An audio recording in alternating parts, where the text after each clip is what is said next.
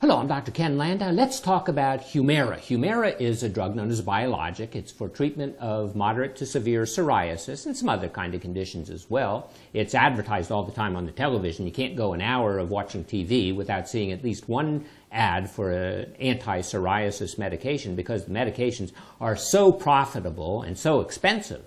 We know that Humira was first approved by the Food and Drug Administration in 2002 for treating rheumatoid arthritis. Then it gained marketing approval in 2005 for treating psoriatic arthritis, in 2008 for treating psoriasis, and then in 2015 for treating a condition known as hidradenitis suppurativa. It's an acne-like condition that occurs under the arms, under the breasts, and in the groin.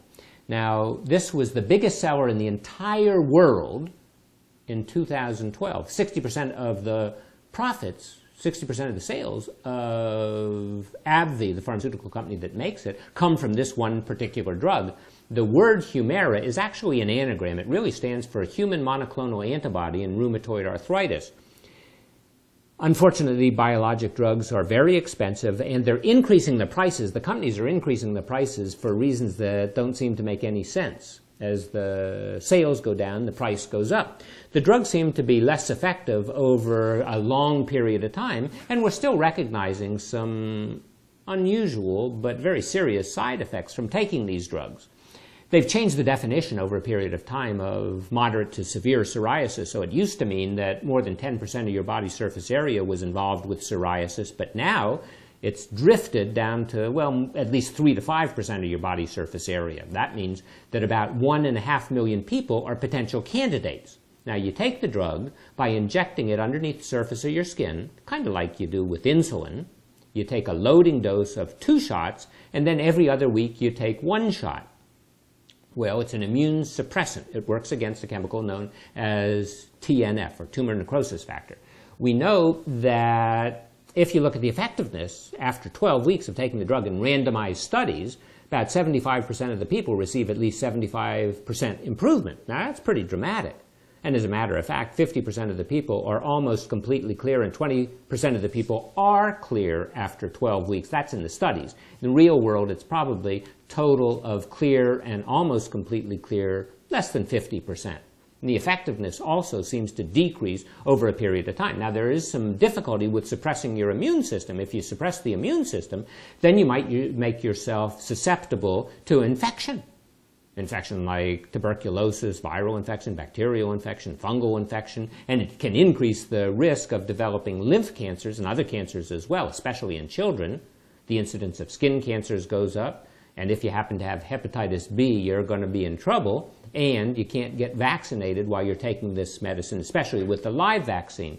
Now, it was originally developed by Knoll Pharmaceuticals, and Knoll Pharmaceuticals sold their entire gamut of medicines to AbbVie in 2001. All of the drugs together cost $7 billion, and I just want you to realize that sales of Humira alone in 2011 were $24 billion.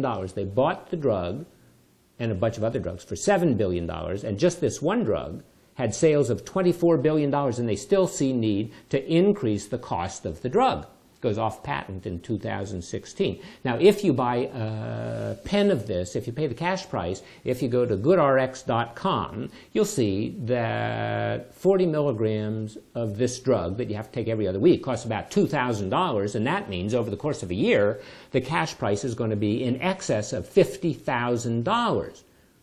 That's a lot of money, but Cosentyx, another drug that you see advertised all the time on the television, costs well in excess of $60,000 cash price.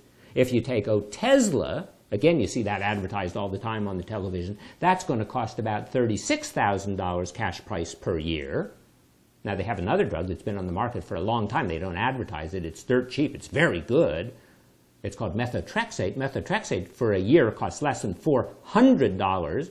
That means it's about 1% of the cost of taking Otezla, and it's about half of 1% of the cost of taking Humira or the Cosentyx, and still works very well. Well, it's estimated that the sales of Humira in 2016 are going to be somewhere around $11 billion. And if we look at the sales overall, say from 2013 to 2017, the sales are going to be around $58 billion. So of the $14 billion in sales last year, $8 billion was here in the United States and about $6 billion was worldwide. Overall, the company's sales are in excess of $20 billion. The adjusted gross margin is going to be more than 80%. And what the companies do is they increase the cost of the drug as the volume of sales decreases. More drugs come on the market, more competition.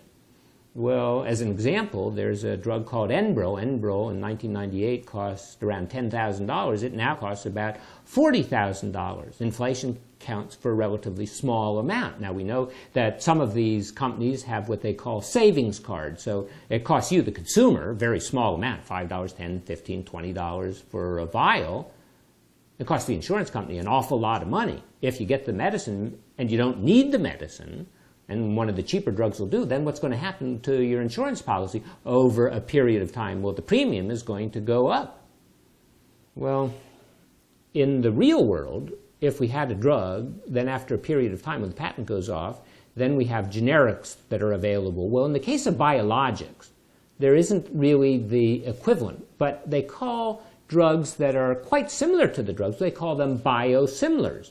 Well, there's an Indian pharmaceutical company that makes a drug called Exemptia, and Exemptia, made by Cadella, only costs $200 a vial, not $2,000 a vial. Major savings. Doubt if that one will get to the United States, but it's estimated that some of these biologics, or the biosimilars, are going to cost maybe 70% of the name brand products. Well, interestingly, there's a company called Amgen. Amgen's a major pharmaceutical company, and they have a drug that they're trying to get out as a biosimilar to Humira.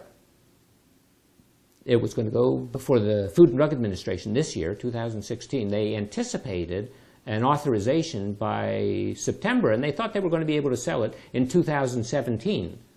But now there's major cloud on the horizon because the Patent and Trademark Office, in a lawsuit between Amgen and AbbVie, sided with AbbVie and said, hey, no, the patents are okay, so this drug probably isn't going to be on the market until around 2022 at the present time. Well, there are a lot of other biosimilars coming on the market. There's one by Bexalta, another by Novartis, another by Merck, and all of these drugs hopefully are going to bring down the price somewhat.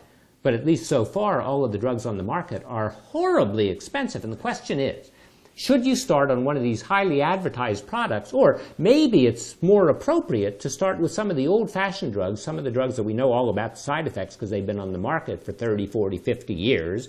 And these drugs that I'm talking about, like methotrexate, are dirt cheap. You take them by mouth, no shots, got to get some blood tests every once in a while, but so what? You save a heck of a lot of money and you know what the side effects are. Anyway, something for you to think about. I'm Dr. Ken Landau.